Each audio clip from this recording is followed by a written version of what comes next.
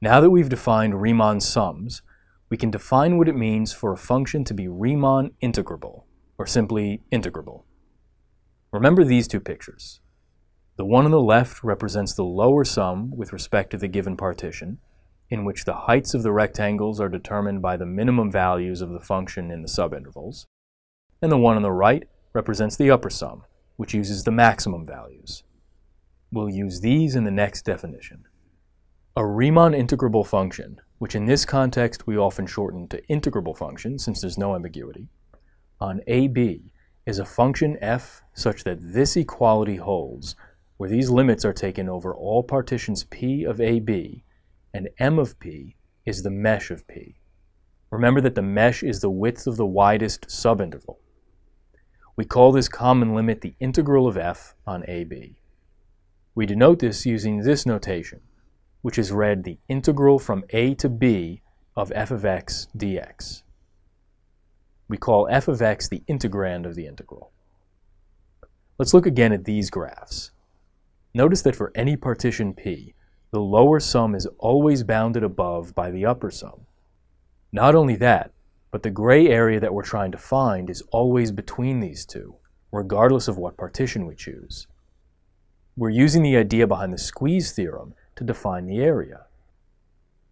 If it's stuck between these two expressions, the lower sum and the upper sum, and those converge to the same limit, then the thing between them must be equal to that limit also.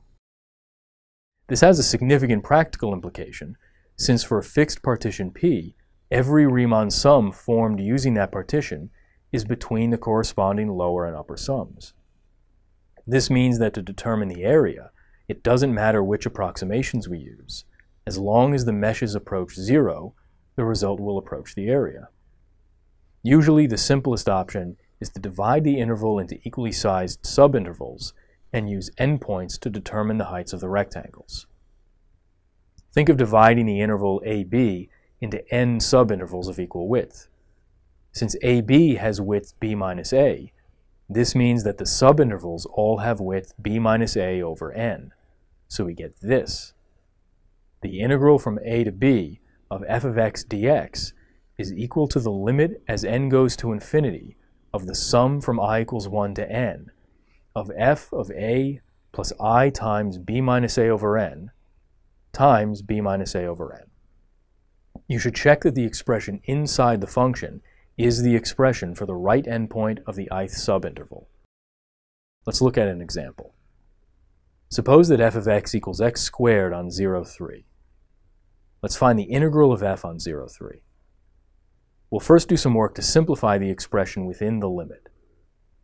First, replace a and b with 0 and 3, and then simplify this expression by pulling out everything that doesn't involve an I. So the sum becomes 27 over n cubed times the sum from I equals 1 to n of I squared. We have a nice formula for that, so we can write this without a sigma. Let's also switch the places of the terms in the denominators.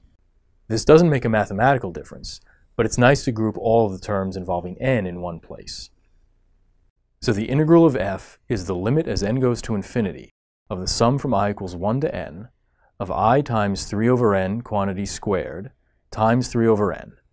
And by the work we just did, this equals the limit as n goes to infinity of 27 over 6 times n plus 1 times 2n plus 1 all over n cubed. We can treat this in exactly the same way we would treat the same expression involving an x instead of an n. Ignore the 27 over 6 for a moment. The rest is a ratio of two polynomials of degree 3, so the limit as n goes to infinity is just the ratio of the leading coefficients. That means that the limit is 27 over 6 times 2 over 1, which simplifies to 9. It's worth noting that these techniques are often unnecessary, especially when dealing with polygons and circular regions. You should always choose the best method for each problem you're dealing with. Let's finish with some properties of integrals. First, the integral of a sum is the sum of the integrals. Second, a constant multiple can be pulled outside of an integral. And third, an integral from a to b can be split into two pieces, one piece from a to c, and the other from c to b. It isn't strictly required that C be in the interval AB, as long as f is integrable on an interval containing C and the interval AB. These properties can all be interpreted in terms of properties of areas. There's another such property, and we'll end by talking about that. Consider this region. If we shift the entire thing horizontally by C, then the area hasn't changed.